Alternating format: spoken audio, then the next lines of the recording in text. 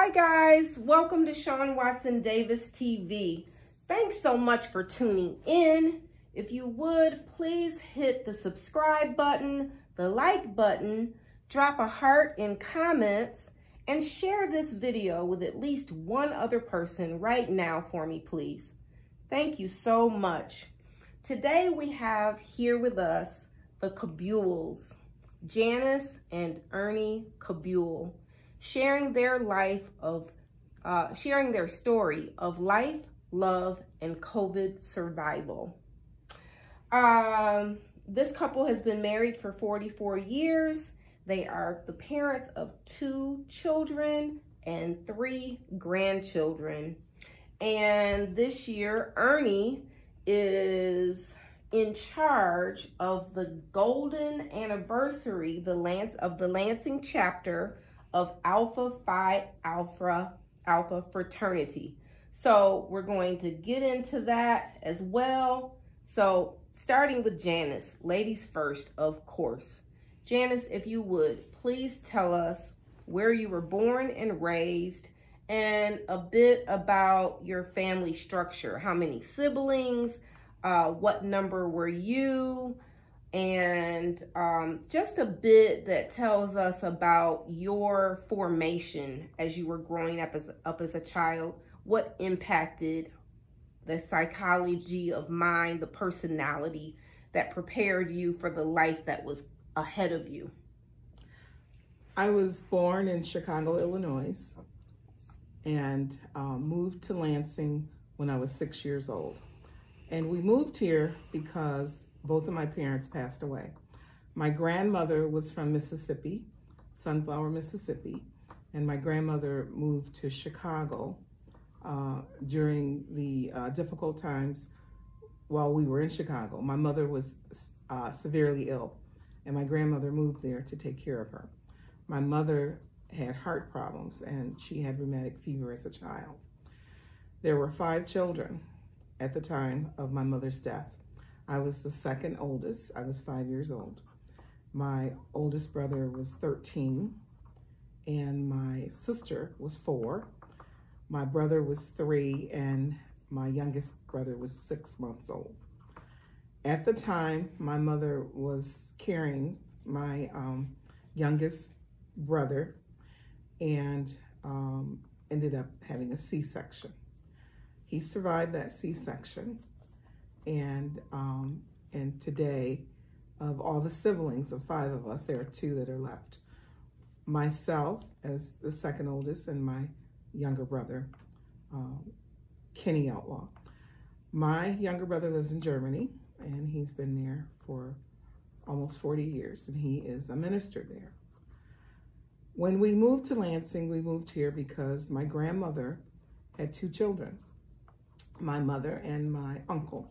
My uncle, Sam Triplett, lived here, who at that time was married to his wife, Roxy Triplett.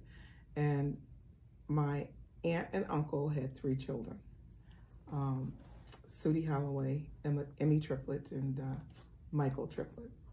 So we moved to be near family and for family to help us out and help my grandmother raise the 5 of us. I remember the night we moved. I remember it very clearly. I remember moving in the middle of the night, driving from Chicago, not knowing where we were going or where we were heading. I remember the night we arrived in Lansing, and I remember feeling like there was a great loss, and that loss was my mother. I also remember my mother's death. And I remember as a child, my mom always loved all of us. And I remember her being sick all of my life, and I just didn't know why. So when we moved to Lansing, my grandmother immediately joined a church. The first church that she joined was Union Baptist Church, because we lived on Allegan Street. And from there, we moved from Allegan to St. Joe. And from St. Joe's Street, we moved on the north side. Once we moved on the north side, my grandmother changed her church home. Her church home was Mount Zion Baptist Church. I became a Baptist. I remember Reverend Graves, Mrs. Graves, and they influenced my life growing up.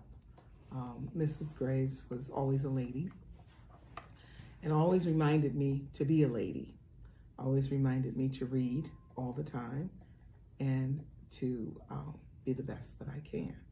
My faith became strong because of Mount Zion Missionary Baptist Church, and I've always been in a church all my life. Wonderful. Thanks so much, Janice. And now you, Ernie, tell us about your background. My background is quite different from hers, actually. I was born and raised in Detroit. Both parents, or I was raised with both parents, I'll put it that way, and also both sets of grandparents. When I was younger in elementary school, my mom would drop us off at my grandmother's house, and we would go from there to school and come back, and she would pick us up, and we'd go on about our day. And then I got to junior high and high school, where I walked to junior high, Chapin Junior High, and then took the bus to Cass Tech. Finally graduated in '71 and I attended Ferris State College. Graduated from there in '76 and moved to the Lansing area. In terms of experiences, when I came here, actually, I'll put it this way, when I first started Ferris, I didn't know a single person there. So I had to learn how to adapt and make friends. And I became a member of Alpha Phi Alpha fraternity at the Zeta Beta chapter there. And then when I came to Lansing, once again, I only knew like one person when I got here. So it was experience learning Lansing because I wasn't familiar with it. Finding out that everybody knew everybody and I didn't know anybody. That was different from Detroit, right? Absolutely. And at any rate, moved on and finally settled down a bit, and I met Janice one evening at Dooley's nightclub, and I had been hanging out for a while and had a lot of empty relationships, and I finally asked God, I said, be someone to love, and that's when I ran into Janice. And I'll never forget it because it seemed strange, but when she came in the door, I noticed this blue glow around her head. And I thought that was a little peculiar. And as it turned out, they came in and she was with a friend of mine from school and they sat at our table. So we got to talking. And, one thing led to another and the rest is history. Here we are. And in terms of growing up, you grew up as an only child? Oh, yes. No, I wasn't an only child. I had an older twin sister. So it was just the two of us. And I had a cousin that was born like 6 weeks after us. So he and I were more like brothers and cousins. And it was always just the three of us. Okay. So you are a part of a twin set. Right. And then you had a cousin who was born. I was born in November. He was born December. So okay. Like 6 weeks. 6 weeks later. Yes. And he becomes like a friend. He's like my relative first best friend yes. kind of thing. Okay. I had good relationships. So you with got your brother. Cousins, but yeah, you got your brother to go with the sister. Partner in crime, et cetera, yes. Beautiful. Okay. So now we have both grown up and we are now in college on Ernie's side at Ferris. And Janice, talk to me about your entry into the college section of your life. So the college section of my life, I started at Lansing Community College. I was 18, and I was very naive because my grandmother was a very strict Baptist. I didn't go anywhere, and I didn't do anything. Okay. I met Ernie, like he said, at Dooley's. I had went out with a friend because I was going to move out and get a roommate. And so my friend was encouraging me to come hang out at Dooley's with her. Yeah. And I thought that was a great idea. Sure. So that I could meet my new roommate. Yes. And my roommate happened to be a friend of Ernie's. Okay. And so when she realized Ernie and I were talking to each other, she decided she didn't want me as her roommate anymore. Okay. All right.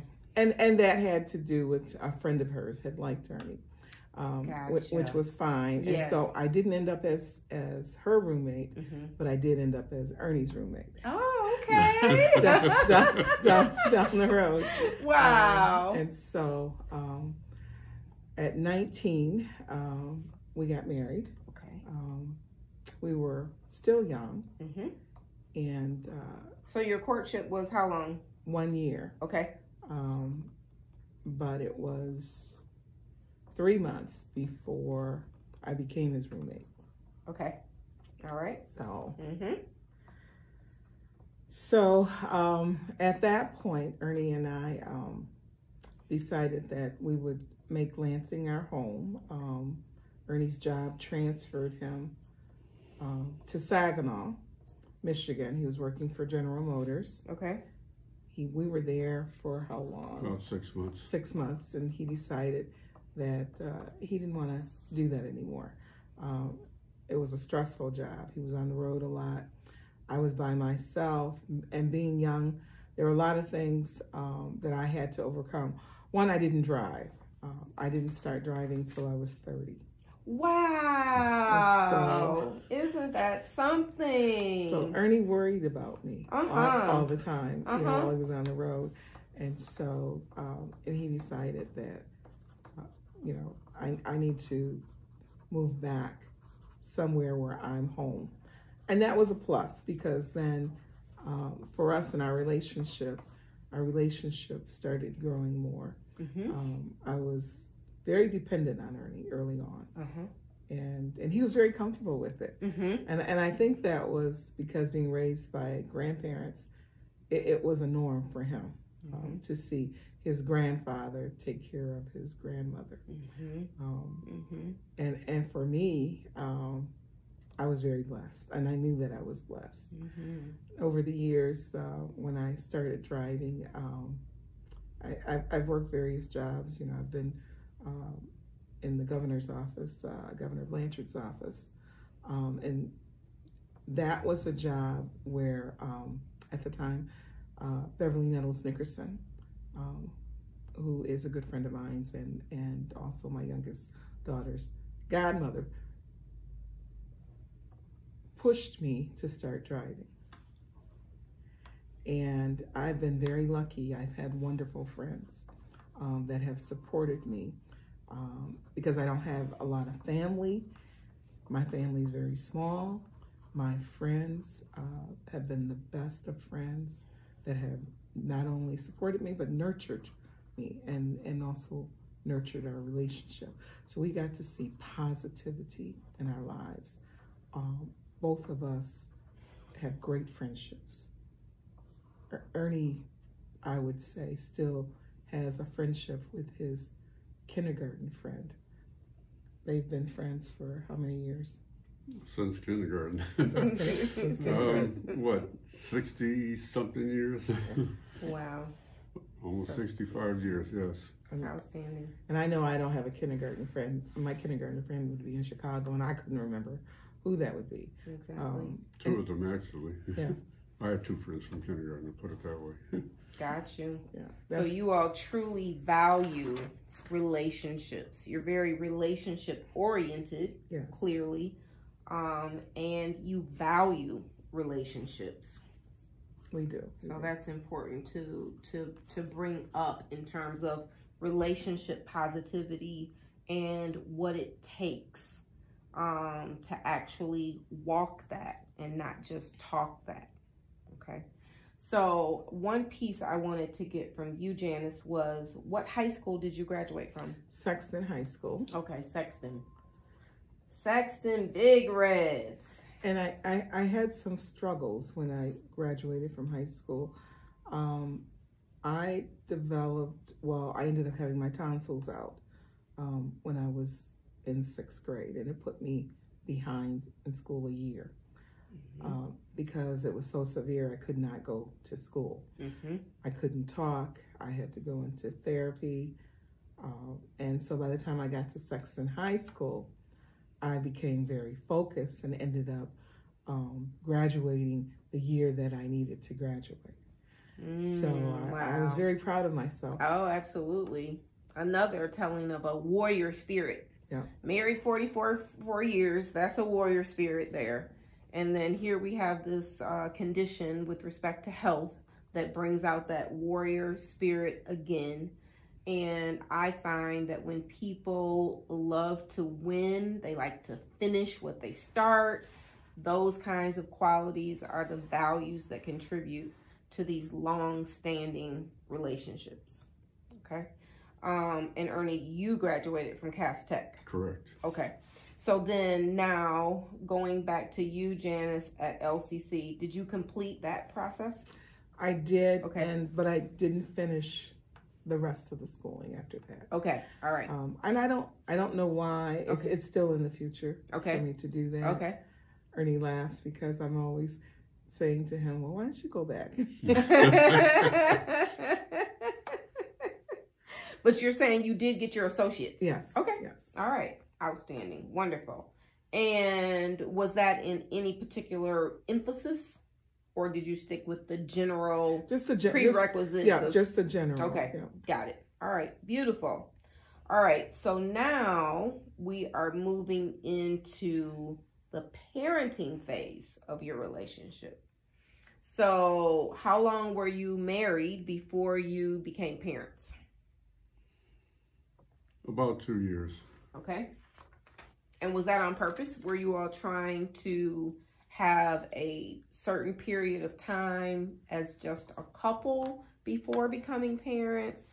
Talk to me about what your thinking was on that. Hadn't really discussed it as far as I remember. It was just, one of those things that comes along as you're married. Okay. It wasn't, a planned sequence of events. We're going to have a child here, and then we're going to have another child 8 years later. No, okay. That's just the way it happened. Got it. And wait, I want to step back a bit because you graduated from Ferris, and what was your degree in? I have bachelor's in automotive and heavy equipment technology. Okay, automotive and heavy equipment. Correct. And heavy equipment technology. And when you the second? I was the second black graduate of that program. Oh, the second black graduate of that program. Okay. All right. And what occupation did that lead you into? When I first came to Lansing, I was working through Oldsmobile Division, and I was in their district service manager training program. That entailed a lot of the office activities, checking on warranty claims, transportation claims, customer service. I spent 19 months in customer service. And then I was promoted to a district service manager. My territory went from Saginaw over to Ludington, up to Sault Ste. Marie and Newberry. I had 33 dealers to contact. So that got to be a bit stressful. As you said, we had to move up to Saginaw. I had a cousin that lived there, same cousin actually, but we lived on exact opposite ends of town. And Janice didn't drive, so she was stuck in the apartment by herself, and I was on the road 3 out of the 4 weeks. For 1 week, I was able to come home every night, but the rest of the time I was off on the road. So it made it a little difficult. Technology was far different back then as it is now, so reporting was done manually rather than being computerized and automated like it is. So I would come back from a dealer that I wasn't going to see for another 2 or 3 months, and there would be a complaint in my mail that I could have taken care of if I had known about it, but that's the way technology was at the time. So I was at any rate, in the long run, there was a lot of stress that I wasn't really equipped to deal with, and I figured at 26 I was too young to let a job drive me nuts, and it was time for a change. Very good. Very good. At 26. All right. Okay. So we're now going to go back to that parenting phase. So you have a son and a daughter, two daughters? Two daughters. Okay. And tell me about your experience as parents, as young parents. What was that like? How did that impact you all as individuals and as a couple? Well, not having any experience with younger siblings, it was all a unique experience to me. I didn't quite understand everything that was required, although I certainly did what I thought was my best at trying to make sure I did everything right. Being a father of two daughters is a little different because I wasn't used to having daughters or anything. But I didn't want them to feel like they should be relegated to some second status, you know, just because they were female. I taught them to do everything that a boy could do. As a aside, Danielle had taken my car and gone to a party that she wasn't supposed to go to, wound up having a flat tire, and she was trying to change the tire herself in a formal gown. Until the police found her, and then they called us, you know, and said, why is the police calling me about my daughter at, you know, 1 in the morning? So that was a bit nerve-wracking, but you know, she just had that, you know, spirit, I can do this, I know what I'm doing, I can change the tire. You know? Right. So I just taught them that they can do anything they want to do. You know, they have little sets of tools, and, you know, they're self-sufficient, and that's the way that I raised them, because that's the way I was raised, that you needed to be. I've always been self-sufficient. I never ask anybody to do anything. That's one of the hardest things for me to do, is to ask for help, because I've been blessed that I have capabilities and I can physically actually do anything except for brain surgery on myself. You know? Right. That's the spirit I have. That's the way I think of it. Sure. And Janice will tell you, there's very little I can't do. Gotcha. So, outstanding. I wanted to raise them with that attitude. There's, you know, nothing that you can't do if you put your mind to it and apply yourself to it. Sure. And is Danielle the oldest? Yes. Okay. All right. And tell us about your second, the youngest, the baby. Miss A,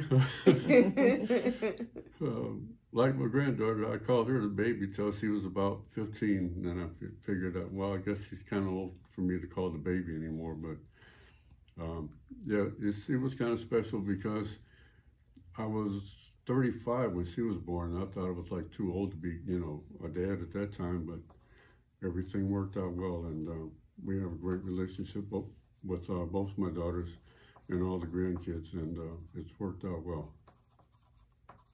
We've been very blessed. My parenting is a little different from Ernie's, because being raised by a grandmother, grandmothers love you and hug you and all that. My grandmother was mean.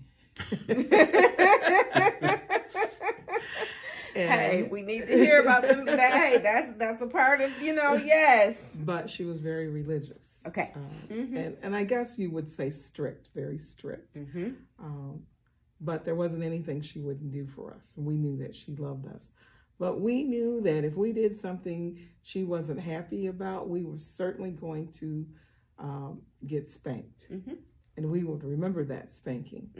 And growing up, for me, I watched my siblings continue to repeat the same thing over, and I would just watch them, and I never did it. I'm not going to do this. Right. And so So you're a live and learn person, a watch and learn, don't have to learn everything through experience. Absolutely. And my grandmother knew that. And so I always stepped back, and if something wasn't working, I would try something else again. And with my kids, I always felt that they should dream higher than what their expectations were.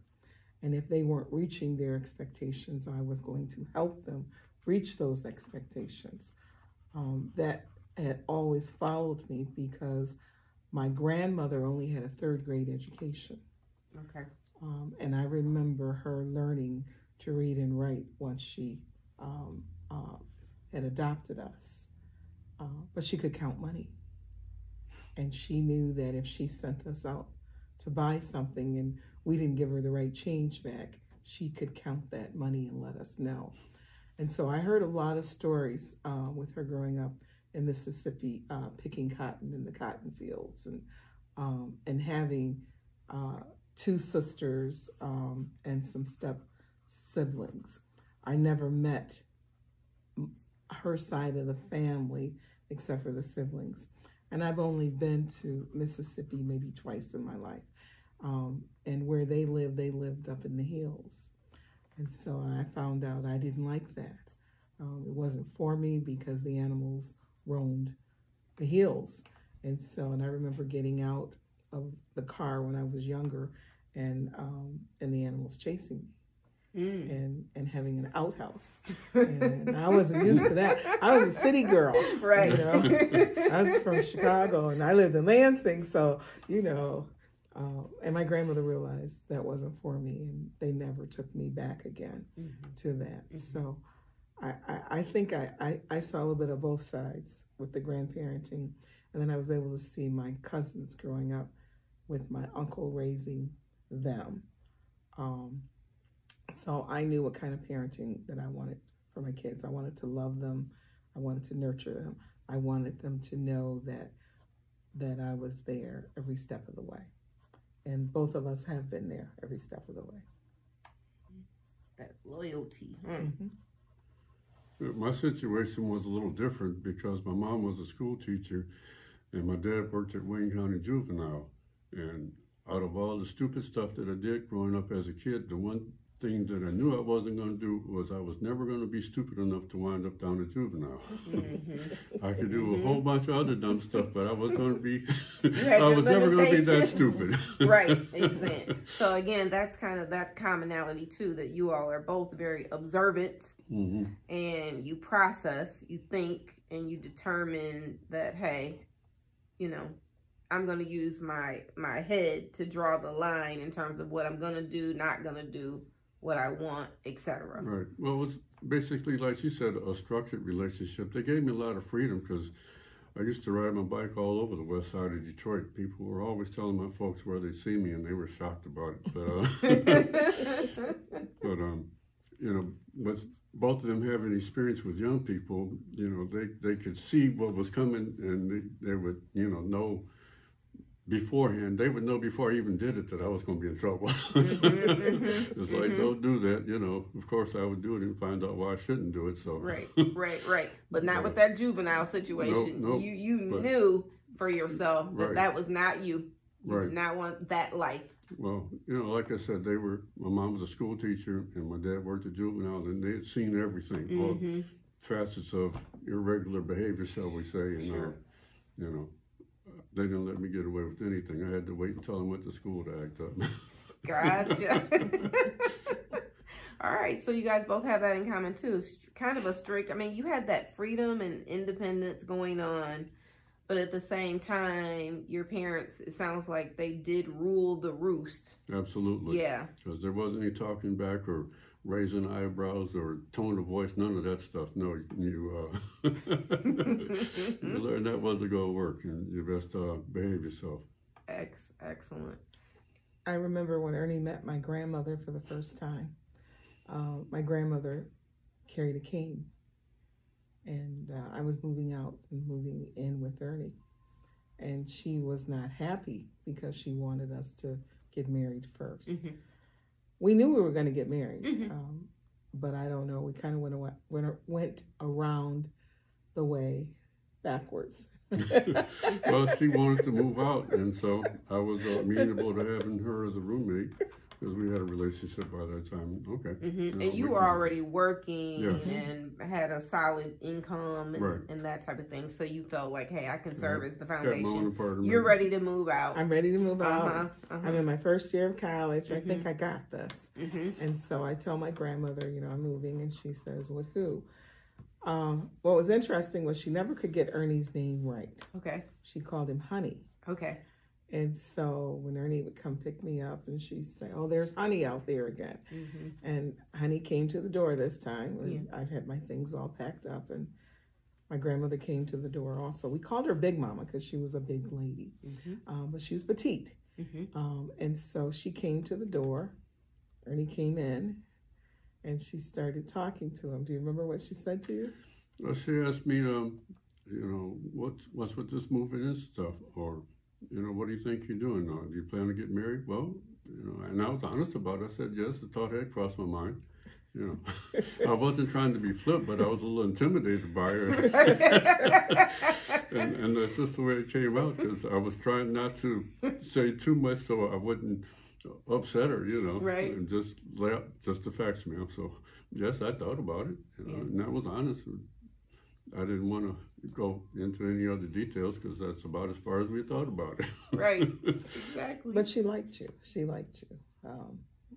And of course, I didn't date a lot, so I didn't bring home people, and I think she knew that Ernie was the one. Mm-hmm. When I met Ernie's side of the family, it was very interesting because they were like, "Are you going to marry her, Ernie? What's going on?" Mm-hmm. And they felt like you were dragging your feet. Well, they thought I was robbing the cradle, actually, but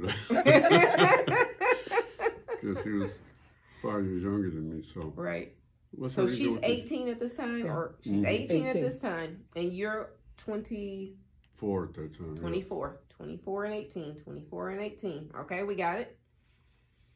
So, Mm-hmm. It was quite scandalous that she had moved in with me like that. Mm-hmm. And it was interesting because... you all were courageous. Yeah. Yes, we came home one weekend, and my mom asked, "Well, where's Janice going to sleep?" I said, "With me, of course." So my mom had to say, "Well, they're grown people. I guess that's what Right. She said, "Well, it is what it is." Yeah, and that is true. You all were adults, and you were making your choices. And it turned out beautifully. Well, it worked out, yes. Yeah, it turned out beautifully. So you all wound up getting married. How did that happen? How did you propose? Did you get down on one knee? How did that wind up happening? Truthfully, I don't remember. Okay. I don't remember any, prescribed routine about it. Just we decided we wanted to get married, and we set a date, and that was it. Did you go to the Justice of the Peace? We went to our minister. Okay. Reverend Grace. Reverend Grace. I think we talked about it, and out of the blue, we just said, let's do it. Mm-hmm. And we went and talked to my pastor, and everybody was basically saying, well, don't you want to do a big wedding? We had thought about that, and we changed our minds because we felt like at that time, people were upset with us because we were living together. Mm-hmm. So let's get married. My grandmother had said, listen, I'm never going to come visit you until you get married. Mm-hmm. And so that was in the back of my mind, and in the back of Ernie's mind. His mom was disappointed in him. Mm-hmm. But his father, on the other hand, really liked me and thought that once Ernie had met me, because Ernie's mother and father were divorced, and his father did not see much of Ernie. And one of the things I said to Ernie, family was very important to me. I said, if we're going to get married, I've got to meet everybody. I got to know what I'm getting into. I'm only 18. What do I know? I know there's a mother and a father, and I had met your grandparents. There. Right? Yeah, you had some wisdom going on. Right. So when I met his father, there was great love instantly. There wasn't anything he would not do for me. Ernie, on the other hand, he felt like he knows better. he felt like Ernie, being his son, can take care of himself, but me being the daughter-in-law, he felt like he should be there for me, and he was always there for me. His mother was too. His mom was very proper, raised proper, three sisters. Well, there was some tension, and then it cleared up. But as it turned out, since we felt this, I don't want to say animosity, but unpleasantness, and so we decided, well, we're just going to go ahead and get married and get it over and done with, so everybody be happy. So none of my family was invited. There was only 5 of us there, me and my best man, Janice, her sister, and her friend, and there was just the 5 of us. Gotcha. And that was it. Okay. Yeah, and Pastor Graves. And Pastor Graves, yeah. Yep. All right. Who tried to talk us out of it. He did. Yes, and we got married on a Friday. Uh-huh. And we went to the point after for our reception. Yeah, he felt we should have had the family. Thinking back on it, you know, we should have. Mm-hmm. We know that now. Mm-hmm. Because that was a hurdle we had to get over too. Because then they were upset with you. With us. They got together. They were part of the wedding, you know, didn't know anything. Right. Yeah. I get that. So, you know. I understand why you thought not to do it. And I also understand how it goes with the aftermath. You can see that. You can see both. Mm-hmm. Yeah. You can see both perspectives. If only we had a crystal ball. Yeah. Right? Yeah. We do the best we can. And if only we had a crystal ball. Okay. So the wisdom of the family, though, is that after you all had gotten married, how long did it take for both sides of the family to now function without that tension?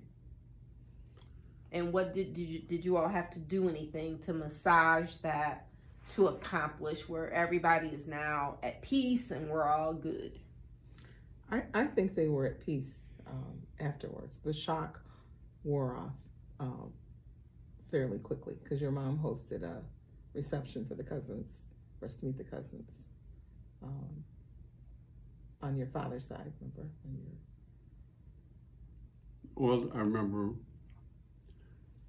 I think things calmed down when Janice became pregnant with the first child, and whatever animosity, bad feelings, etc., kind of went out the door then, because, you know, now there's a baby on the way, and there's a lot of excitement about that. Mm-hmm. This is my mom's first grandchild, and, you know, women grandchildren, so, Mm-hmm. you know, everything was basically pretty good after that. Awesome. My grandmother was instant. Like, once we were married, that was it. Okay. Excellent. And then the hosting of the reception was an olive branch by his mom. By his mom for the side of the family. Yeah. Mm-hmm. Yeah. Very nice. Very nice. Okay. So we're in that parenting phase. Tell me what your parenting styles were like. Were you all always compatible as parents? Or did you have different styles, kinks that you had to work out? Tell me about that section of your lives.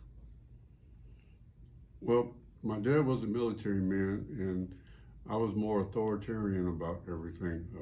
You know, this is what I say, this is what you're going to do, and that's the end of the question. Whereas Janice would sit up and, I would call them arguments, she said discussions, but I was never open to that. You don't talk back to me, I'm the parent, you know, and that's it. I've said my word, and you're going to do what I've told you. Okay. And so. And you mentioned you were more the love, nurturance, the grandmother style. Yeah. Okay. Got it. So did you all wind up just respecting one another's styles, or did you wind up having to compromise and bend with one another? How did you all work through those differences? I think early on with the children, it was easy. Okay.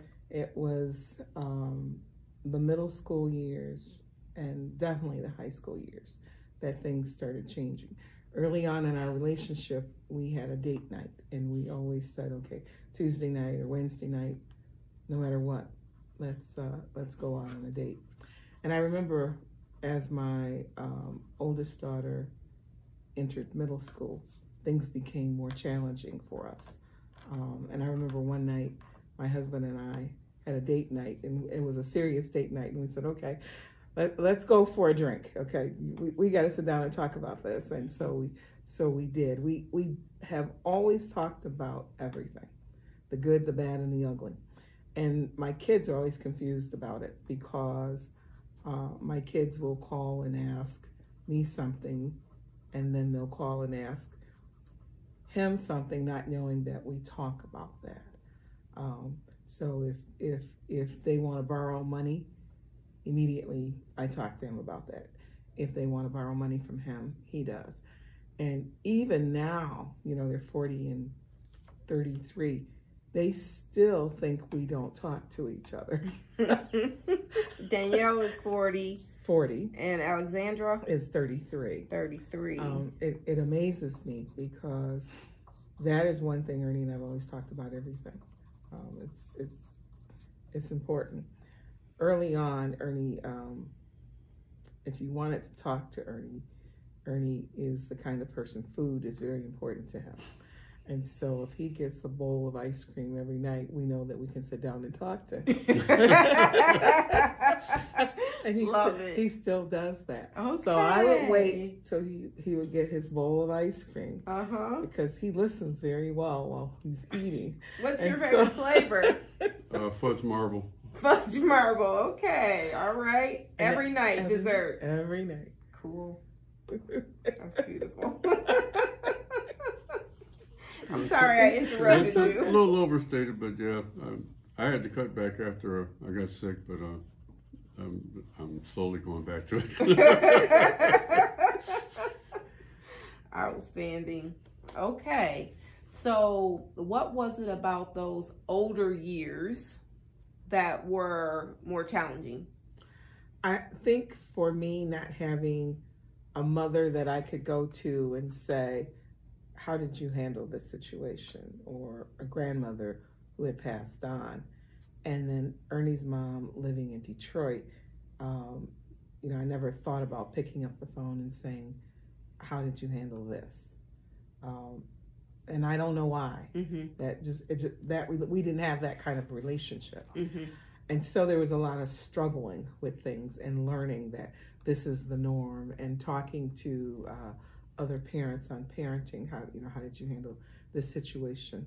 Being at Trinity was a blessing for me because there were a lot of moms at that time who were all raising teenagers. So I got to learn a lot from Diane McMillan and Jessie Fry and Rolane Johnson, you know, on different things to try, because we all had girls. And all these girls were close, and they all ended up being debutantes together. So the struggle was very real for me. For Ernie being a father, it was not as much, because mothers are very protective of daughters.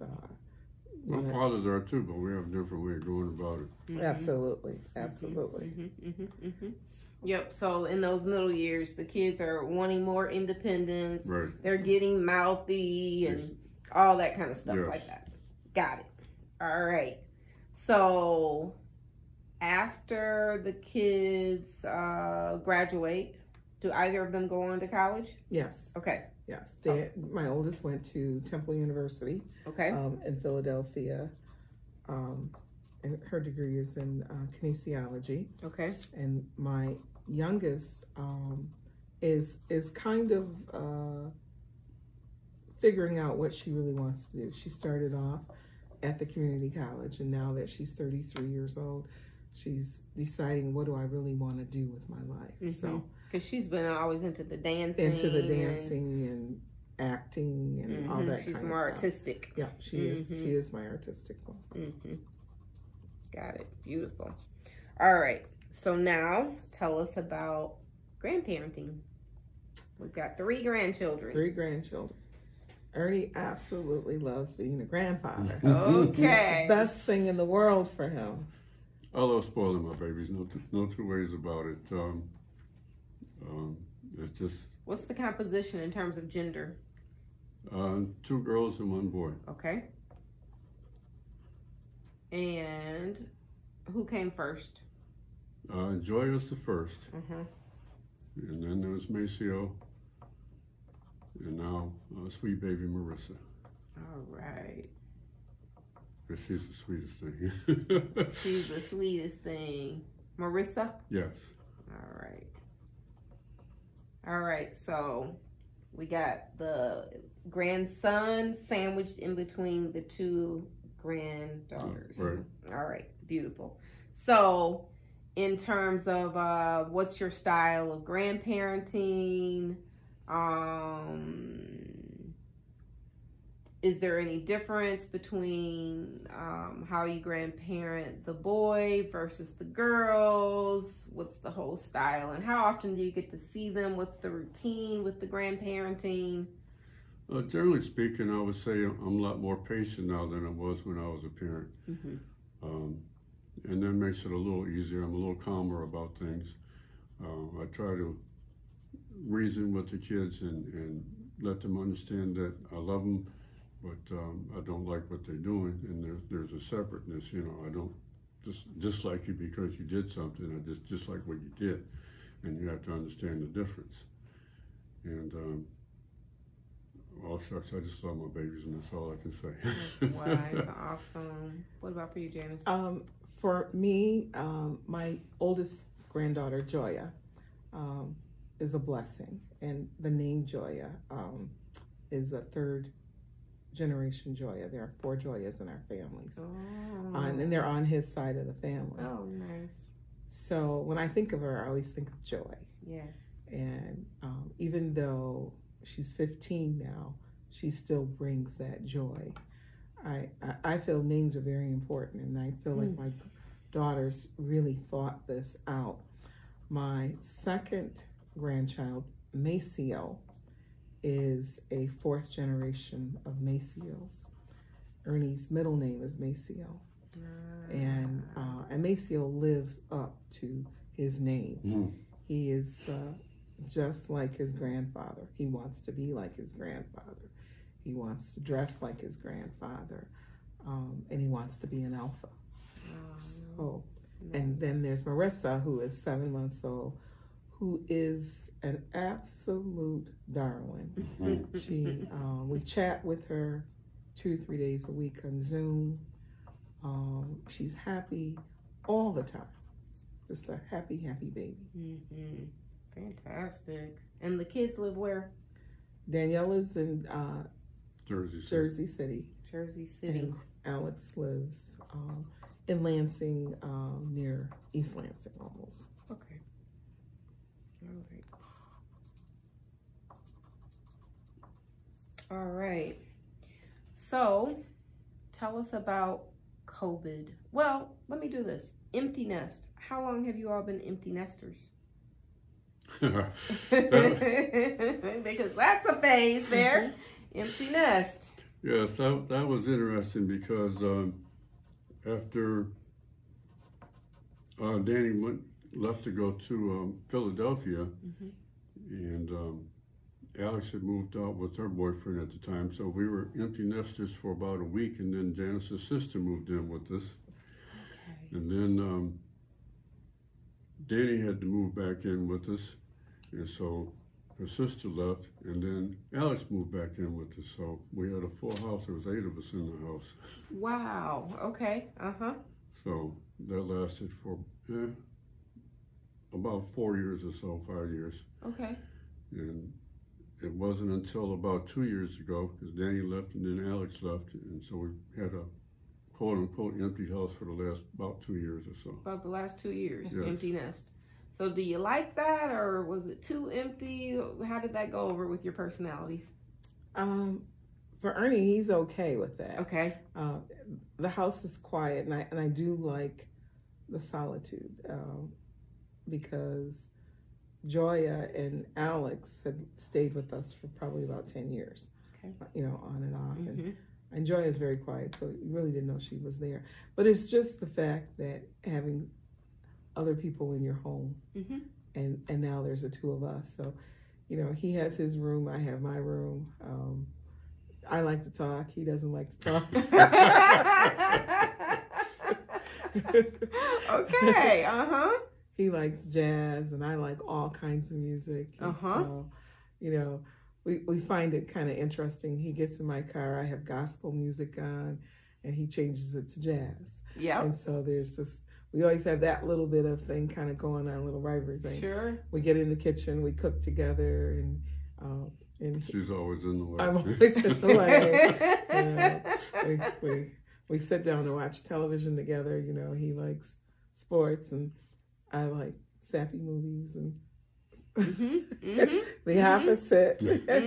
Housewives, you know, dumb stuff. I don't want to say dumb stuff, but stuff I'm not interested in. Right. I could do without all that drama, and she just loves it. Yeah. These are the realities. Absolutely. Yeah, these are the realities.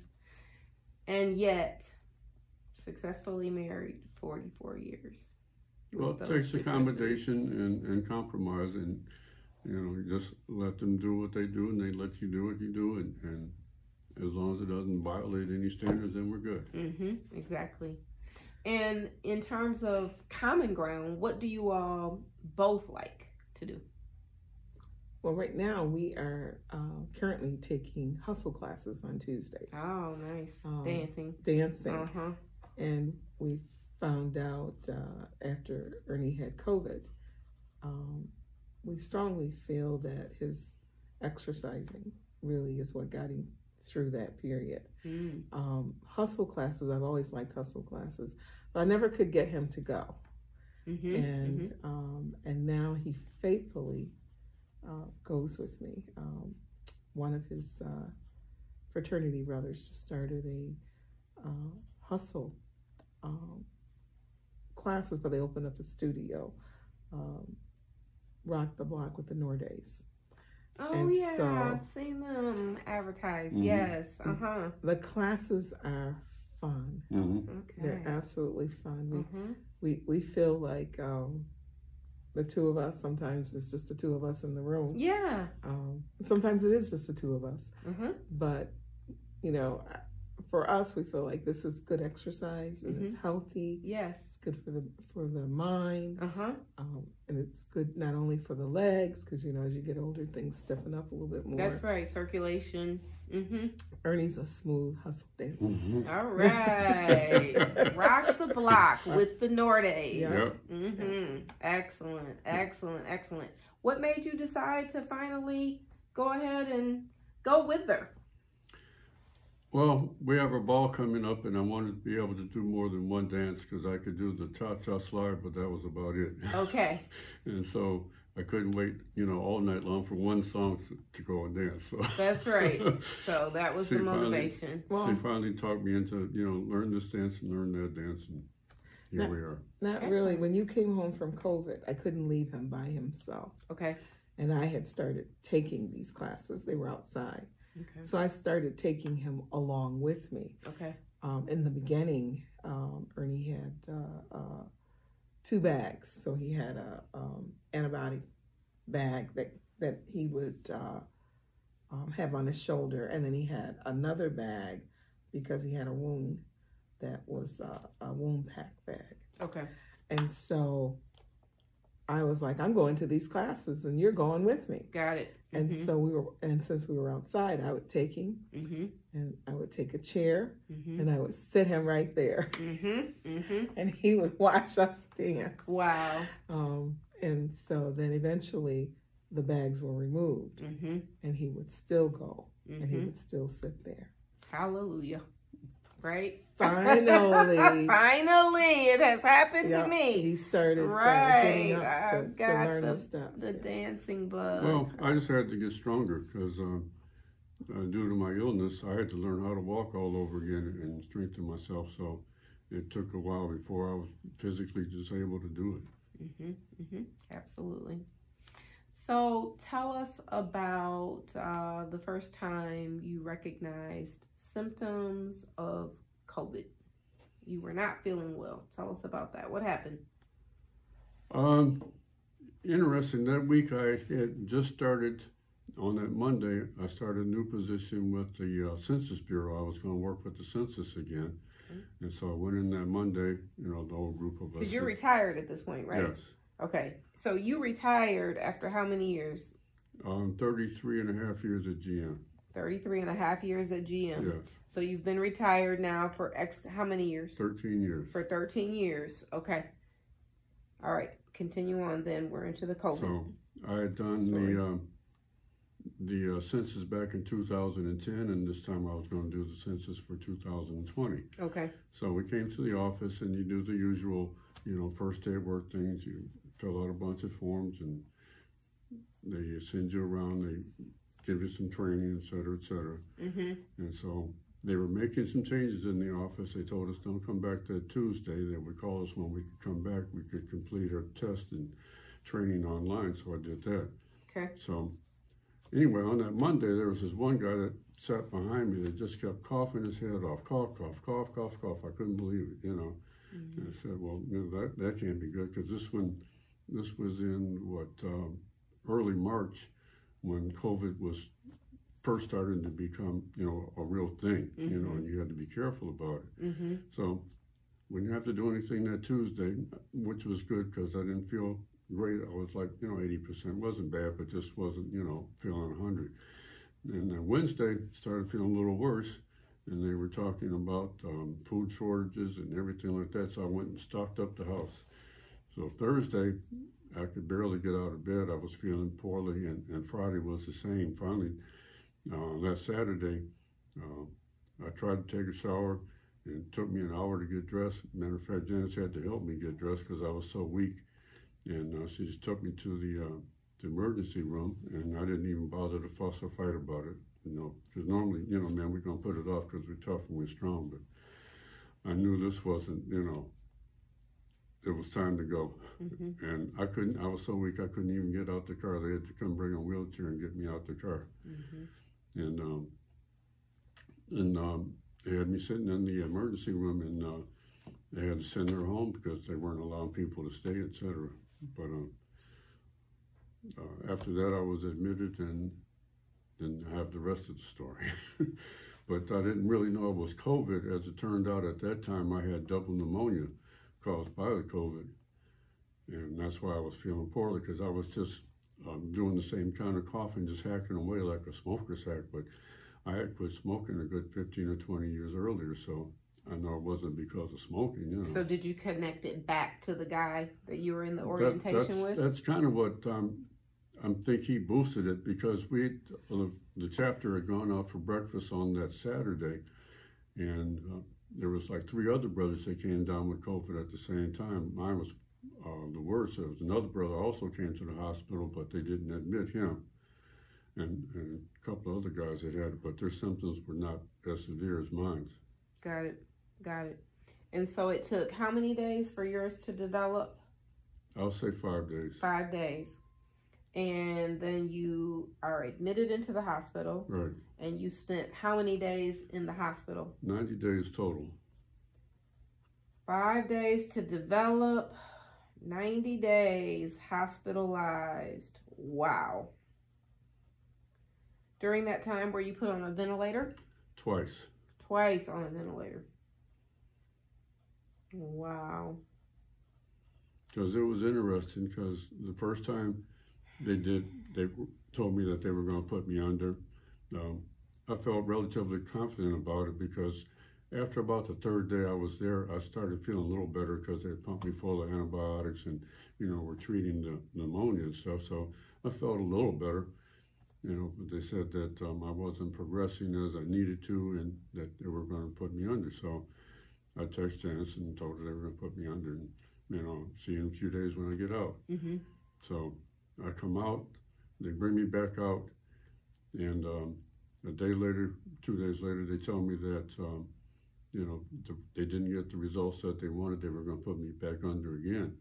So this time I sent her a text. I said I wasn't quite so confident. And how were you feeling at this time, in terms, not emotionally, but physically? Physically, I wasn't great, but it didn't seem as though I felt any worse than I did when I first got there. Okay. Okay. So they're dealing not based just on the clinical, they're making their decisions based on the lab results that were coming back. Right. Okay. Because the COVID was still there. It took me almost 5 weeks before I finally was clear of the COVID itself. But at any rate, I sent Janice another text this time. I said, to put me under again, I love you, goodbye. So that one hurt. Then I came out, I found out that she is also in the hospital because of COVID, but hers was not nearly as severe as mine. And as a matter of fact, about when they let her go, they came and they let her come visit me. So that was the first visitor I'd had in almost a month. Okay. And I had never heard that part of the story, that you had also gotten COVID. Tell me about your backdrop on that. So when Ernie came down with COVID, the first day that he came down with COVID, I noticed he was sick and coughing. The second day, it was progressively getting worse.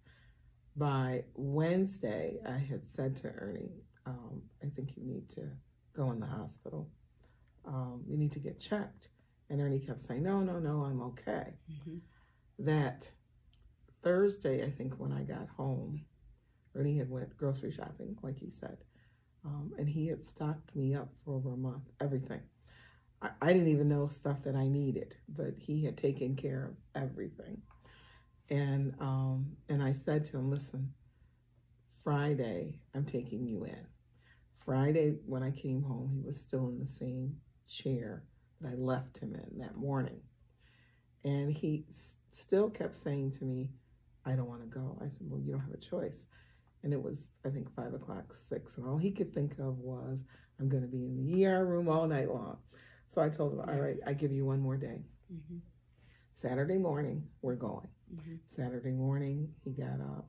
Well, he didn't get up. I got him up because he was very, very weak. And I said, Ernie, can you take a shower? And he said, oh, yeah. So he went in and he took a shower, and I thought that was a long shower for him. And when he got out of the shower, he went into the bedroom, and he was there for almost an hour.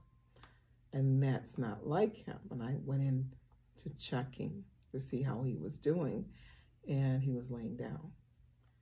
And I looked at him and I said, I'm going to dress you. And he didn't say a word, so I dressed him, got him in the car, garbed him up with gloves and mask, got to the hospital, and I said to Ernie, I'm going to go in and get a wheelchair. I handed him the gloves and the mask. He held out his hand. And I said, when I come back, put these on. I came back, his hand was still held out and the glove was still in there. And I knew. I said, I can't get him out of the car. I went back and got the nurses, and they came out, and we put him in the car. At that time, no one could go in the hospital. So I sat in the car for about an hour, and then I went home. When I went home, I was exhausted, of course. I did not know that I had COVID. I went and got tested, and the results had not come back. The COVID testing at that time early on took a week to get them back. Okay. Because I have heart problems and blood pressure problems. COVID shows up in those areas also. So for me, my blood pressure started dropping, and I called my cardiologist. And is your blood pressure problem a low blood pressure problem, or is it a high blood? My blood pressure's high. Okay. And so my blood pressure originally started at 100 over 80, and then it started dropping more. Okay. And I noticed, it was 90, and then it was over 70, then it was 80 over. By that time, I called my cardiologist. Mm-hmm. He said that he had read in the journals that one of the things with COVID, it affects the blood pressure. Okay. And this is an important thing for the viewers to note too, and that is that you had your own blood pressure cuff in your home. In my home. And so you were able to monitor your blood pressure, and that is a medical instrument that everyone should have in their homes. Absolutely. Okay. Absolutely.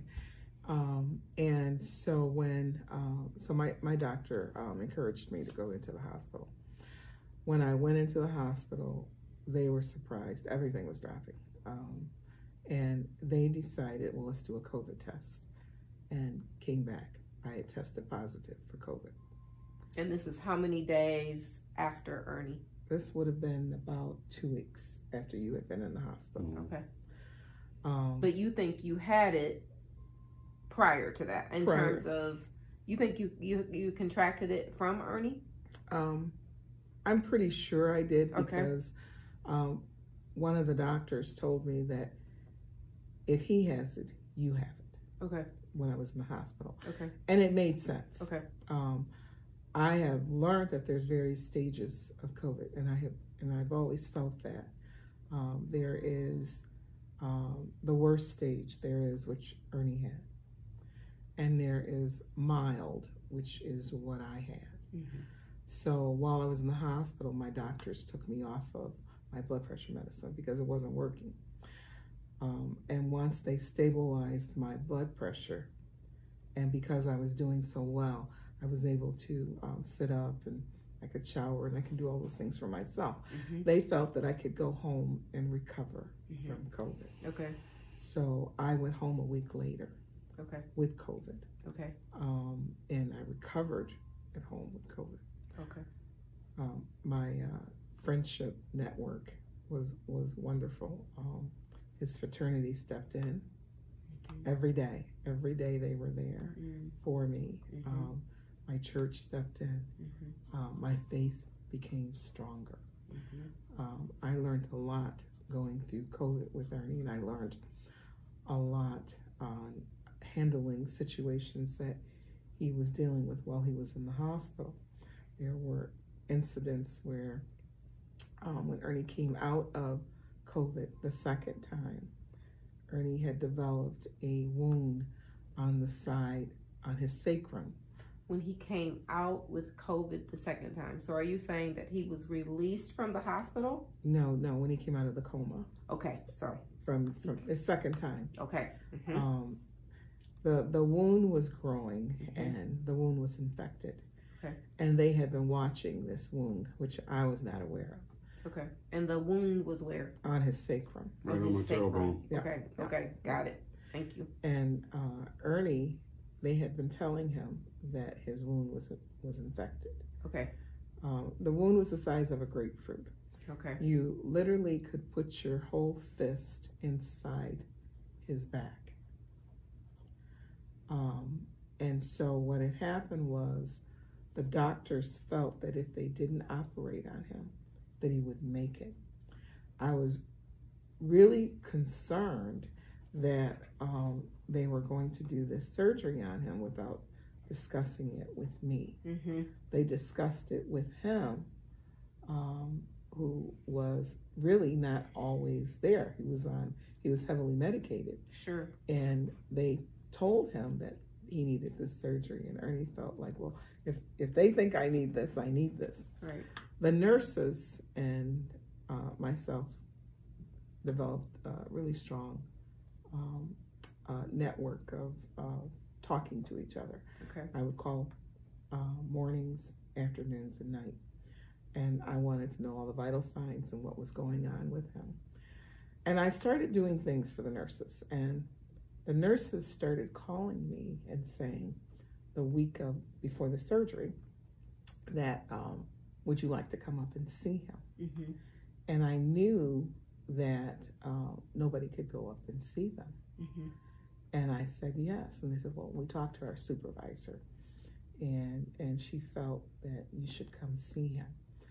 When I went up to the hospital to see Ernie, it was something out of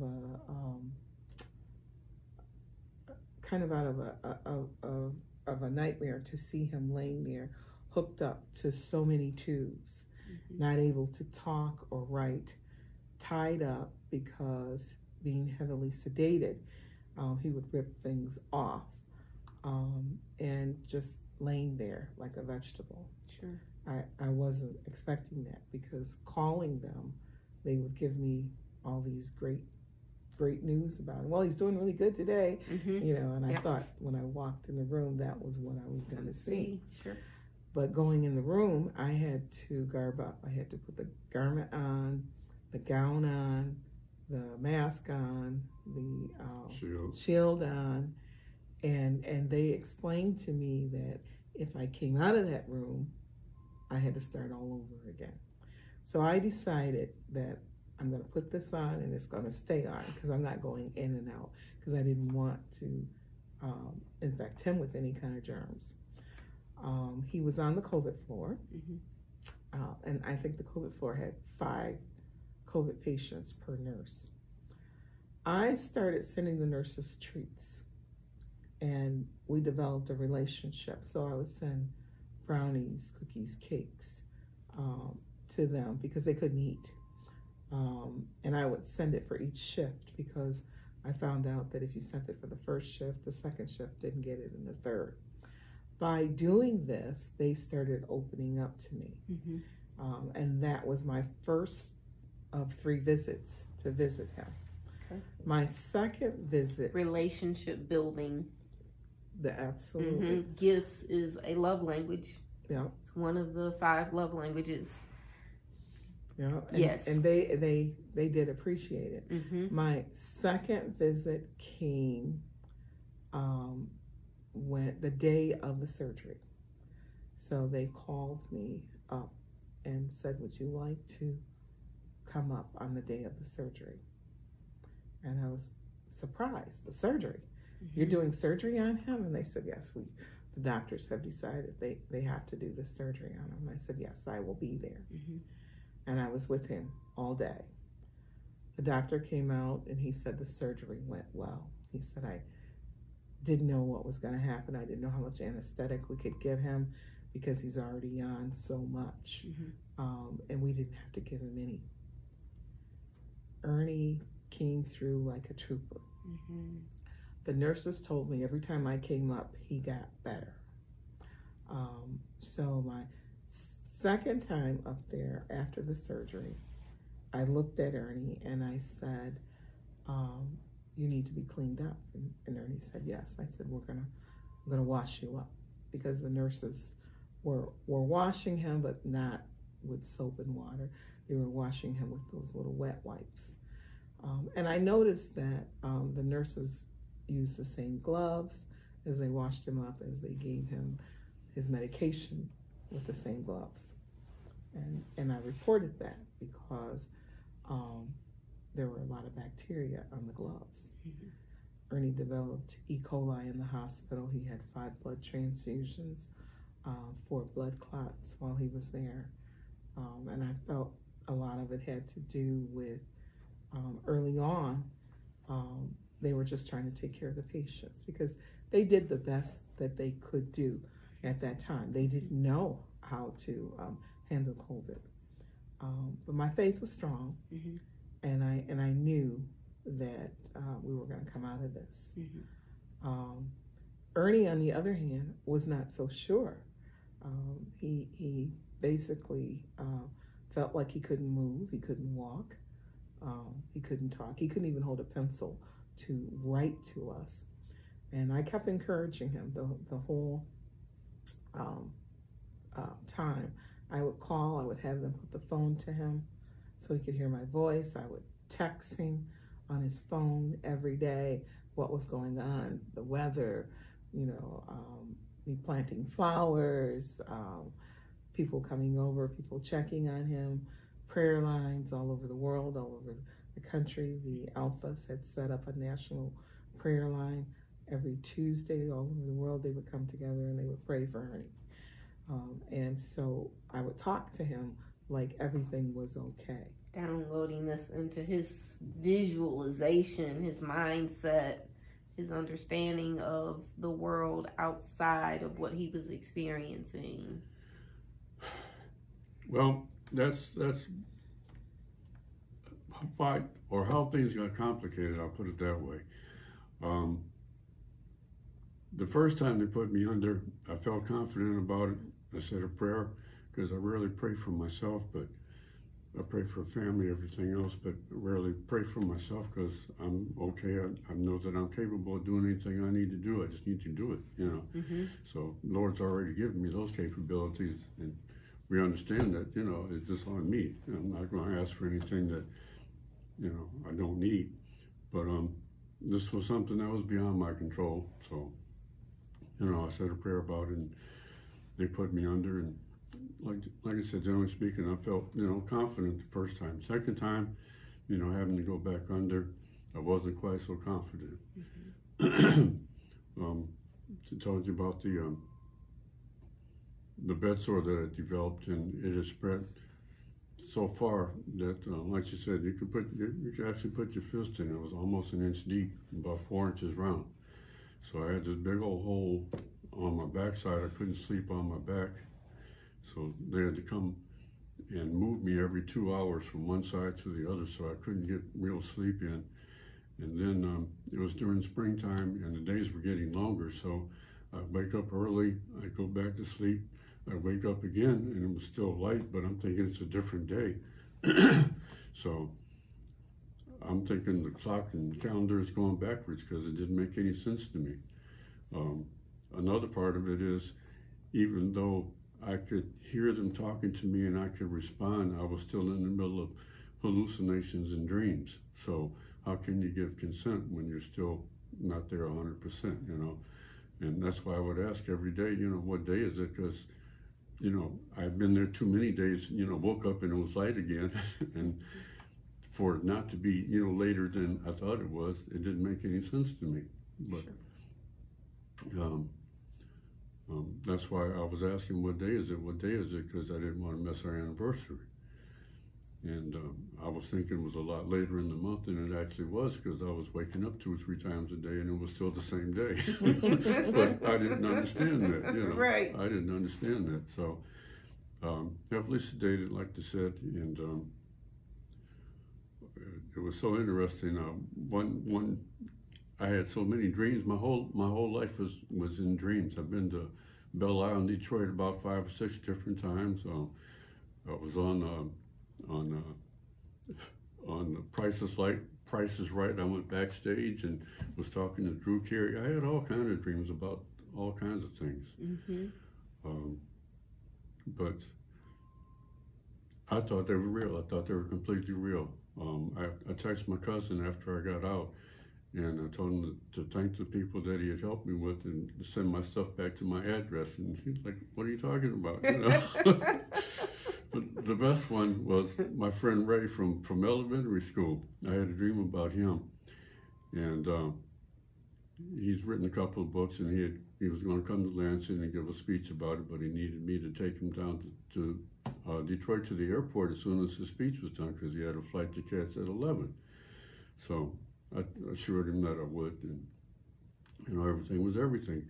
Don't you know, on that Wednesday evening at 11 o'clock, I woke up and I'm in terror because it's 11 o'clock, I got to pick up Ray. So I'm tearing the IV needles out of my arms and trying to get up out of bed. There's an alarm on my bed, so I can't get out. Part 2 of that, I'm so weak I couldn't get out anyway, but I'm trying to figure out, where are my clothes? Where are my keys? Where did I park the car? Sure. Going through all this stuff. Yeah. And I'm trying to pull out the catheter, and one of the male nurses said, "You really don't want to do that." So I left that one alone. And things started to come. They told me I was dreaming, and it was slowly coming back to me, but it was just so real, at the moment, Sure. that it was shocking. So that's why they had to put the mittens on me so I wouldn't rip out the IVs again. Right. They called me on that one. They were very good with communicating with me. And they said Ernie had a restless night. He had many restless nights, but they said this one he woke up and he was pulling everything out. He went commando on everything and everyone, and and he was telling them they couldn't stop him. And but I'm a grown-ass man. You can't tell me what to do. Get out of my way. Right, yeah. I was about it, Yeah. They had to sedate him some more. Sure. And during that period, as he was coming out of sedation, one of the things that they kept telling me was, he just doesn't seem to want to stay awake. And I said, "What do you mean?" We try and sit him up, he falls asleep. And at that time, I didn't know that they had him on all these antidepressants, because when they put you in a coma, they do give you antidepressants, because when you do wake up, they want to make sure you're calm. And I said to them, along with morphine, he was on morphine too, I said, "Can you start backing him off of some of that stuff? Because I'm not taking him home on all of that stuff. And they looked at me and they were like, what do you mean? I said, well, I know he's not ready to go home, but you know, he is in a better place now, and he needs to come off of that stuff. So they started weaning him from all the medications and antidepressants. And well, I wasn't depressed, you know. I understood my situation. You know, I felt I was getting better, and I never threw myself a pity party, oh, woe was me, you know, it's the end of the world. I was never like that, you know. It's like, what's going to be is going to be, and I can do what I can do, and things I can't do, I can't worry about. So I wasn't depressed about it. Wasn't happy, but I wasn't depressed about it, you know. So for them to give me all the medications and the drugs and had me hallucinating like crazy didn't make any sense. They had you on a standard operating procedure process type thing. And it was easy for them because they didn't have to be in the room with him because they were very nervous about that. And it took them 20 minutes to get dressed to get in there. And then they would have to take it off and put it back on to go into another room. So early on Very for them, laborious. yeah. But he had some good nurses. There was a male nurse, and I can't remember his name, who said to me he volunteered to be a part of the COVID floor because he didn't have any a wife or kids to worry about, and some of the younger nurses did. And then there was a nurse that volunteered on her weekends to come in and take care of Ernie. That support meant a lot. There was a lot of great nurses. There was a couple that wasn't so great, but you know, the vast majority did a fantastic job, and I can't thank them enough. It just, you could tell the difference on the weekends when that's when I called the B team came in. Okay. You could definitely tell the difference. You knew, you know, when it was the weekend, but that was the only time I was just, you know, so spaced out because of all the drugs that, you know, I never really knew what was what, you know, because I could talk to you, have a conversation with you, and you had no idea what was tripping off in my head, you know, but I could still respond to you. Sure. And that was the peculiar part, but, you know, that's something that always amazes me, how you can give consent to something when you're not in your right mind. Right. But you can still respond, and they're not going to know you're not in your right mind. Right. So that was kind of spooky, but sure. It was interesting. When I got there, they asked me how long I'd been a diabetic, and I'm like, since now, because my blood sugar was up 300 or something, I guess. 800. 800. Wow. And so they put me on insulin and everything, and then they had to wean me off of that because the insulin was making me dizzy. I could lie down on the bed and I felt like I was upside down and sideways. So now my blood sugar average is it's still a little high, about 110, but you know, it's a far cry from 800. For sure. That's why I can eat ice cream again. But yes, I cut all that out. I was on a good diet, and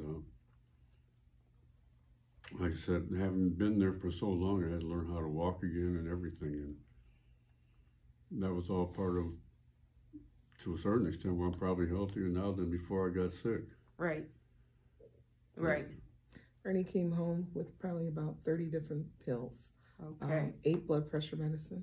And he had not had high blood pressure before? Not like that. No, it was moderately high, but it wasn't, you know. Super elevated. Right. Okay, got it. Because COVID attacks whatever in your body there's an issue with. And so because his body wasn't making enough insulin, then he became a diabetic. Because his blood pressure was not stabilized, it attacked his blood pressure. Those were the only things that it could find with Ernie. Now, Ernie had sinus problems, and pneumonia was a part of that COVID. So it attacked that area. Okay. And because they had him on so many antibiotics, Ernie's sinuses now are great. They're better than they were. They've ever been. Ever. True. Wow. True. I mean, he's had, 5 sinus surgeries and was getting injections from the allergist once a month. He has not had an injection in 2 years. And he was looking at having a sinus surgery before COVID. and that has cleared up. Wow. Interesting, huh? They poured so many, antibiotics into me, whatever it was, they finally got to the root of it, I guess. Yes. So, yeah. Wow. Interesting. Yes. The blessings of COVID. Yes, it's, just interesting. It's the best way I can put it. But in terms of relationships, I was so glad that she was there for me, because you need a strong advocate when you're in there, because, I wasn't in my right mind. I needed somebody to look out for me that, knew me and would know appropriate response for them. That's right. So. In the medical field, because I've worked in the medical field for years. So I knew a little more than... What is your profession? Well, I'm one of those people. I've worked in OB for probably 2 OBGYNs in the Lansing area, Dr. Ronald Nichols and Dr. Mohan. And it was by chance I ended up in both those jobs. But I was also political too. So I do a little bit of everything. But now I work for an oral surgeon. So I knew the questions to ask. I knew who to call. And when Ernie started moving from floor to floor, they moved him from the COVID floor to the cardiologist floor, because the cardiologist floor is where you get the best care. And they felt with COVID patients, let's put them on that floor. Once you got to the cardiologist floor, they work you. They get you up, they make you move, they make you walk, they make you do everything. The nurses had been talking to me about Ernie going to a facility there. I'm trying to think of the name of it. Their rehab. Long-term care. Yeah. And what was the name of it? It was... long-term care. Right, but the name of the facility. Long-term rehab or something. There's a name for it at Sparrow. I can't remember the name, but anyway, it's on their, I think their 8th floor. Mary Freebed? Mary Freebed, absolutely. And they had been telling me that when he gets better, you need to move him to the Mary Freebed. And they explained to me that Sparrow also has another long-term care program there, but the Mary Freebed was the best. Okay. And so they told me to start calling and getting him on a list. So I started calling and asking Mary Freebed questions. I started asking my insurance questions. My insurance was very helpful. Blue Care Network is what we had. Blue Care Network covered Ernie's hospital bill 100% for 90 days. And so they were very informative to me. Sparrow, as Ernie got better, felt that we'll put him in the long-term care, which what happens is when they move you to the long-term care, your insurance starts over. So you can only have, I think, like 200 and something days of being in the hospital. And then they have to release you. They'll release you to a rehabilitation place or your home, whatever. Then you come back in, it starts over again. So by me going into their long-term, that meant that his care started over again. So he could be there another 200 days. But Mary Freebed is a little different. So his long-term stayed the same when he went into Mary Freebed. When he got to Mary Freebed, the care there is just unbelievable. They told him, they said, listen, we're going to walk with you the first day. Let's walk up and down some stairs and see how you do. Well, it took a while to get the stairs, but they did a great job. Mary Freebed, or rehab, is very intensive, whereas the long-term care is not. So Mary Freebed would work you. They'd make you get up and do stuff. So at first, when I was on the cardiologist floor, it was all I could do to get out. They had to help me up out of the bed to walk to the door with a walker and back, because that's all I could do. That's all I could do. After about a week or so, 2 weeks, I'll put it that way, about 10 days, I was able to walk up and down the hall to the nurse's station and back. So I was getting stronger, but essentially I just had to learn how to walk all over again because I was too weak. they used a harness type device and, you know, overhead crane. They would pick me up and put me in a chair just so I could sit there, you know, because I couldn't get there on my own. I couldn't, you know, stand up and move, or, you know, move to the chair, even though the chair was right here. I was not strong enough to move myself over, you know, to get out of the bed. So. Plus you lost 40 pounds. Yeah, I lost 30 pounds. I was down to my high school weight. I wish I could have stayed there, but unfortunately, I've gained all of it back, all of it, every single pound. Wasn't happy about that. I could have got to 10 or 12, but at any rate, the first time they wanted me to walk around the rehab area, I could only make it about 3/4 of the way around, and that was all the walking I could do. And they thought that I was going to be there for a while. But they don't know me, so I wasn't going to have this. I was going to do better. That was my whole philosophy about being in there, that I looked at every day was going to be an adventure, and every day was going to get a little better. Mm-hmm. You know, I was going to improve one way or another, and that helped carry me through. And finally, by the end of the week, they were shocked at my progress. You know, and I was supposed to be there for about 3 weeks, and I got out in 2 weeks. Okay. So you were on the cardiac floor how many weeks? About 2 weeks. 2 weeks on the cardiac floor? Yes. And then you transitioned to the Mary Free Bed floor? Yes. And you were there for how many weeks? 2 weeks. 2 weeks. Okay. Right. And originally they told me they didn't know how long he was going to be there. Right. Ernie always thought he was going to be there 3 weeks, but they thought he was going to be there longer. Mm-hmm. But he progressed quickly because he wanted to get out of there. Mm-hmm. He was determined. Yeah. He was not going to stay another day. Mm-hmm. And so every time I came up, Ernie was sitting up, and they were cleaning his wound and, you know, all that.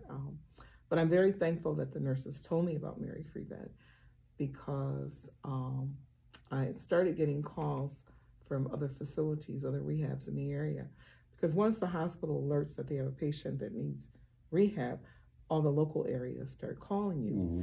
And they had told Ernie that he was going to be leaving. So he panicked. He called me and he said, they're telling me that I'm leaving here. And I said, no, you're not. No, that's not what they're saying.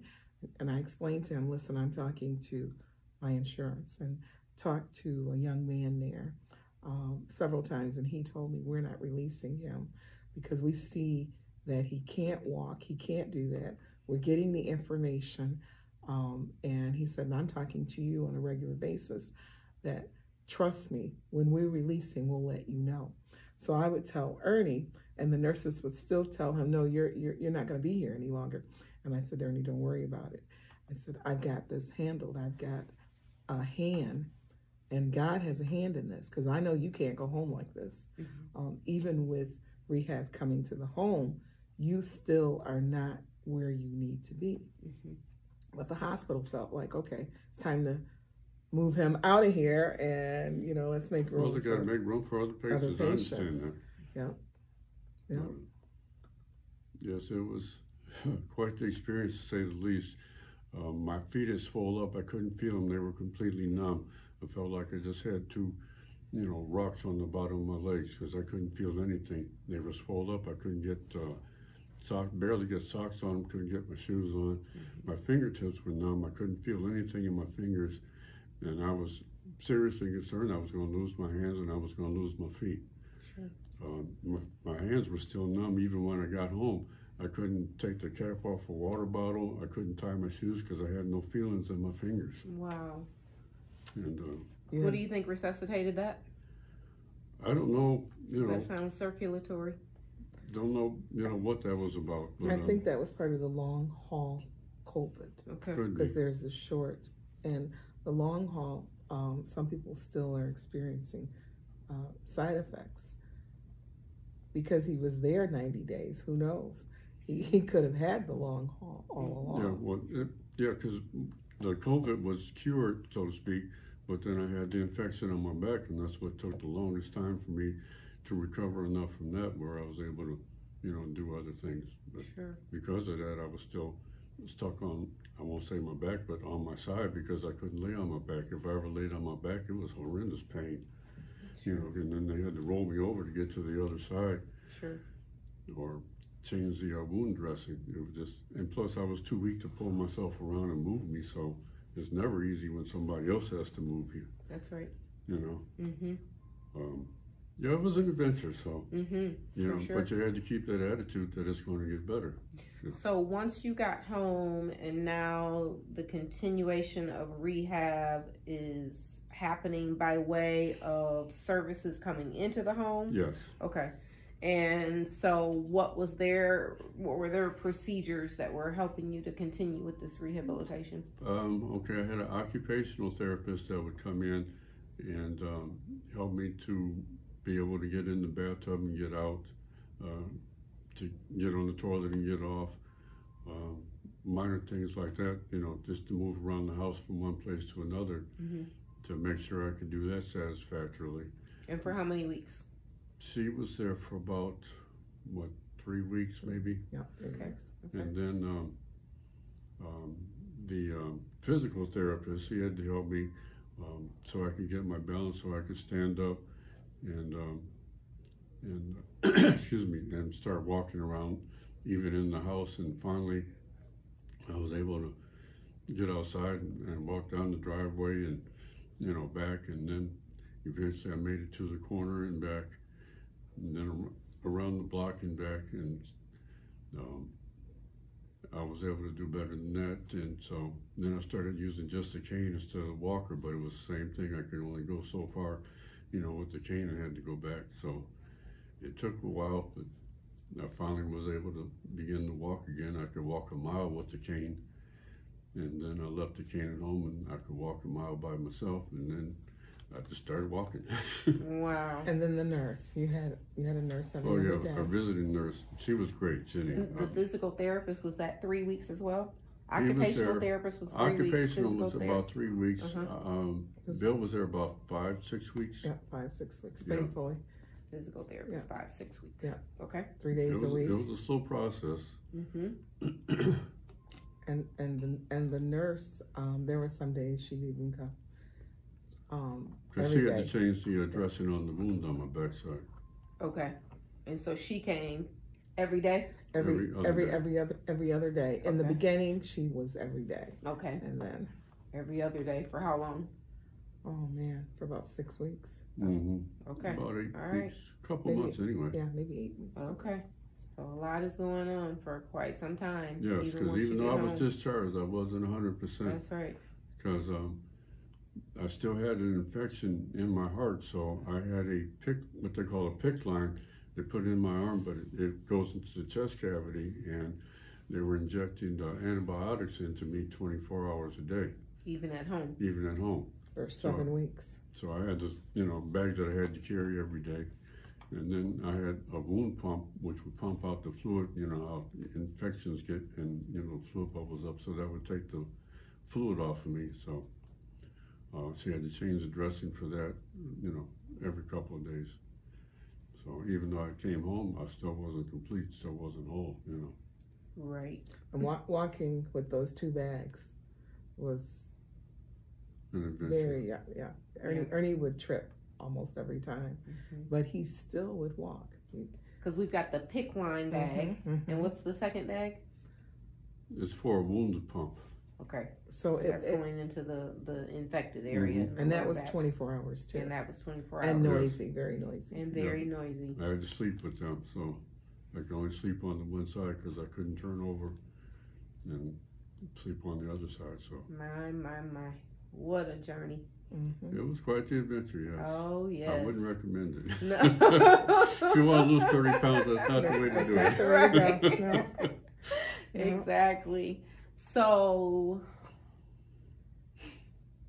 when do you know? At what point do you know we have beat this thing? I am 100% myself again. At what point? How far from coming home to the point of being back to full function? How long was that? I left the hospital on June 19th. Juneteenth, that was my personal liberation day. It was October when I had my last medical treatment for COVID. Okay. And that was at an outpatient clinic that had to, I can't think of the term anymore. Anyway, they would scrape my wound, scrape the scar tissue off the wound so it could heal. And it was end of October before I finally had my last treatment there. Okay. And at that point, are you walking like a mile by yourself and all Yes. that? Okay. Okay. Well, almost 8 months. So about 8 months. So we got 8 months at home recovery. A total of 8 months with COVID, 90 days in the hospital, Mm-hmm. and 6 months, maybe 5 months at home. Yeah, that would be another 4 to 5 months after release. Yeah. Mm-hmm. Okay. All right. And we are so very lucky. We know that because COVID at that time, people didn't know anything about it and didn't know How to treat it, what to do, what precautions were necessary. Mm-hmm. Because they were, literally they were scared of me because, of course, they didn't want to come down with this. Who would? Sure. And like you said, every time you came in the room, you had to put on all this protective equipment. That's right. Even if you were only there for 5 minutes. That's right. And at that census orientation, were the mask mandates in place at that time yet? Oh, there was nothing in place at that time. Nothing in place at that time? No. Okay. Got it. Well, truly meant to be here. walking miracle. Walking miracle. Lots of ways Walking about it. miracle. No doubt about it. It always makes me pose the question, out of all the people that passed away because of this, and my condition was rather severe, why did you save me? Rather severe. I'm just an average guy, I'm not the most pious, I'm not the nicest person in the world, etc. Mm-hmm. What is there about me that you wanted to keep me around for, so that I could make my journey worthwhile? Right. But a lot of people have told me they've been inspired by my journey, so I take that to heart. Absolutely. It was your faith in God. Absolutely. Yeah. Do you feel that you've come back completely to yourself? Or do you feel like you're a different person because of the experience? What is your sense of yourself? Generally speaking, I would say more appreciative. I always tried to be appreciative of people and whatever kindnesses were extended my way. I don't believe in using people or, there's no point in being rude, mean, and crude to folks. I always try to be helpful if I can, Mm-hmm. but, I'm human. I fail at that from time to time. Mm-hmm. But I just enjoy the little things of life. I love seeing my grandkids. I love, being nice to folks. Even the whole time I was there, I never saw the moon.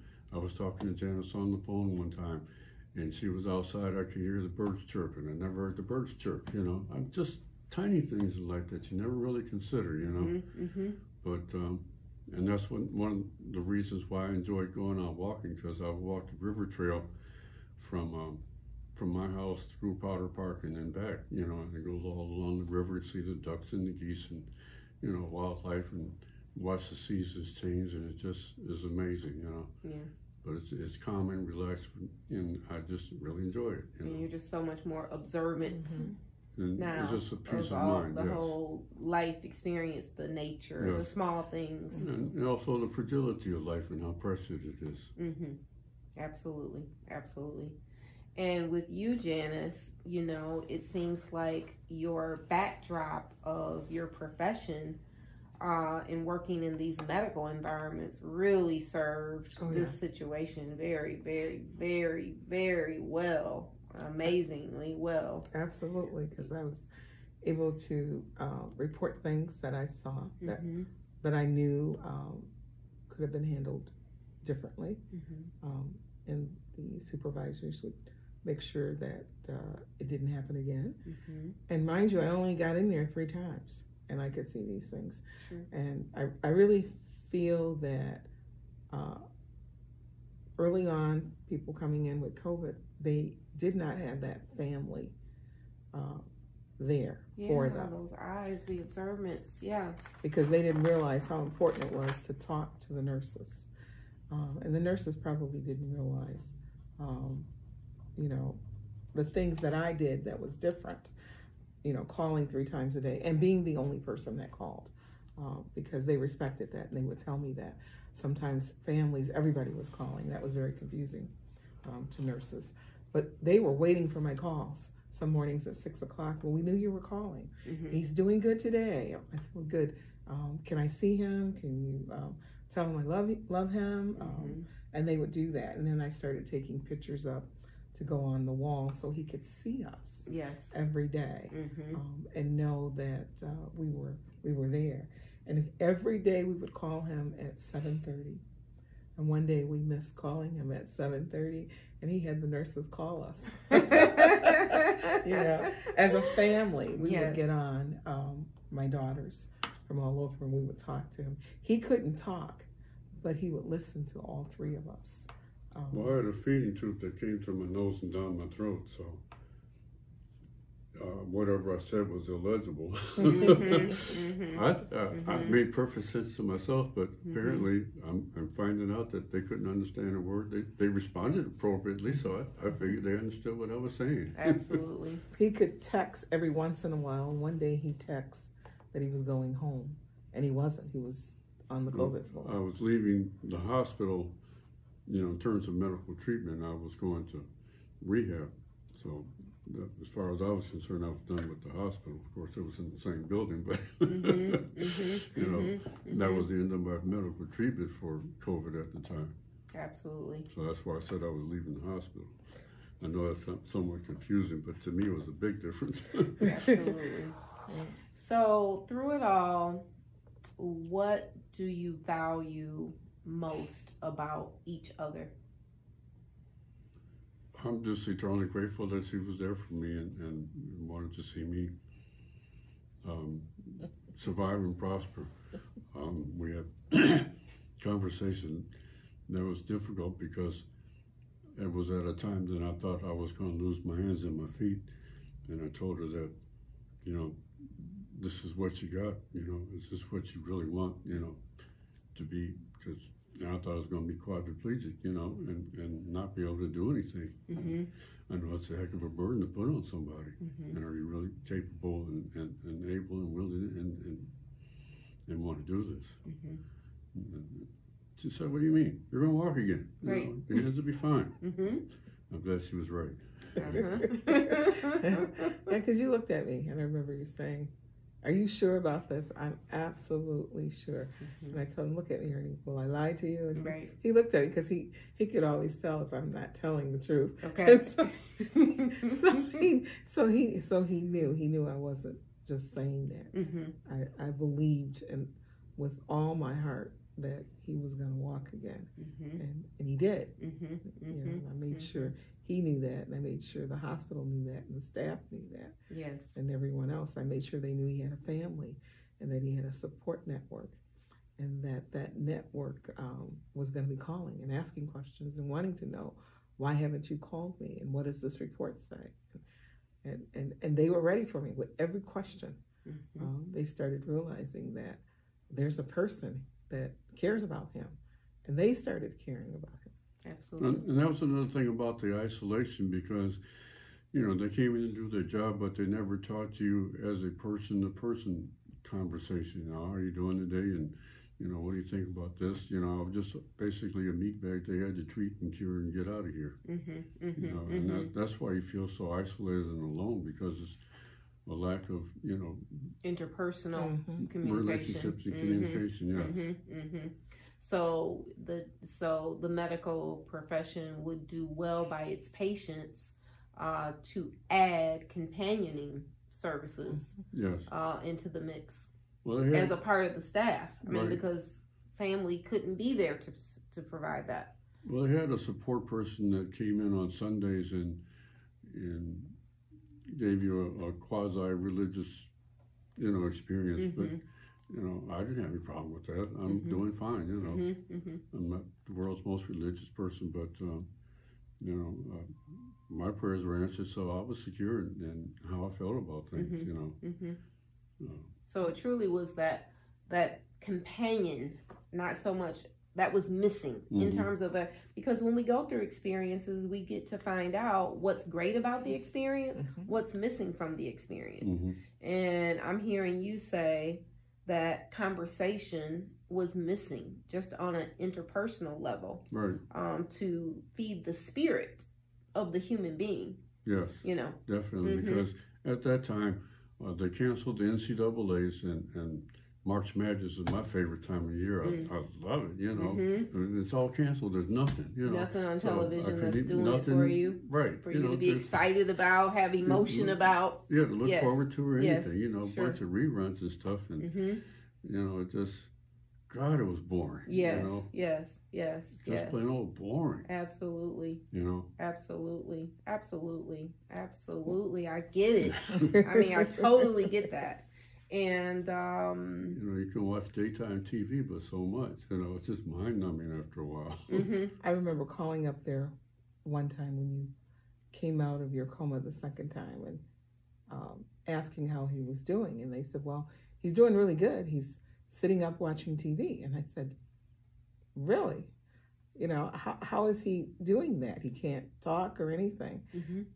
Well, he can tell us what channel to turn to. And I said, oh, okay. How is he doing that? His eyes would tell them if they got the channel he wanted to see. Okay. And then there were other times they would because they don't have Comcast there, which I'm used to, so I didn't know where to find whatever channel I thought I wanted to look at, That's right. Right. So what were you doing? You were just motioning to say, keep turning? I guess. Turning? Yeah, because they would ask you. I don't remember. Okay. Yeah, they told me. They said that they would, and see, I asked lots of questions. That's how I knew he was sitting up. And they said that they would turn the station and they would ask you, do you want this station? And you would blink if you did. One time, blink twice if you didn't, and you were doing that. Got it. So that was their way of communicating with you. Got it. And going to you, Janice, with your husband not being at home for all this time, thereby he's not doing whatever his normal duties are in the home. What did you learn to appreciate all the more about his presence, and just an appreciation for him overall? What was your learning experience with that? Because Ernie's always been a strong person. He's always pushed me to be stronger than what he felt that I was. Okay. And I didn't have time to think about poor me. My concentration was strictly on him. And so I was doing things. I was gardening and I was outside getting the house ready for when he was coming home every day. And he would call and he would say, what are you doing? I said, I'm going to send you some pictures of the garden, the flowers, and having friends come by, even though they couldn't come in. His president of his fraternity, Harold Pope, and his wife, Jennifer, every day they came by and we would cry through the window, because they felt my pain and I felt their pain. And we knew that that he was going to make it. But the pastor is at the window there. Through this. And so I was lucky. I was just very lucky. I became stronger because of him. And I also understood that this walk was not my walk. This journey was not my journey, but I was supposed to go on it with him. And we made it through the journey. Absolutely, you did. Well, in closing, I just want to say that I have written this book series entitled 101 Conversational Questions. The book series is available on Amazon.com. I wrote the book series because of the joy of conversation that I had experienced in my marriage and extended family. And in your commentary, Ernie, regarding the value of conversation, it comes full circle to bring our viewers to the attention of the series. I want to thank you all for purchasing the series. And I want to thank you for sitting here with me today, sharing this most important story. And I want to bring to the attention again of the viewers the importance of conversation. It's important. It really is validating. The isolation that you felt is an isolation that so many have felt during this COVID period. And because of the COVID period that we've been in, people still are fearful. Do I hug you? Do I not? Do I talk to you? Do I not? Because different people feel different ways in terms of how they're handling the current period that we're in, where we're trying to come out of this and transition out of this, but we've gotten into these protocols and routines that are easier to break for some than others.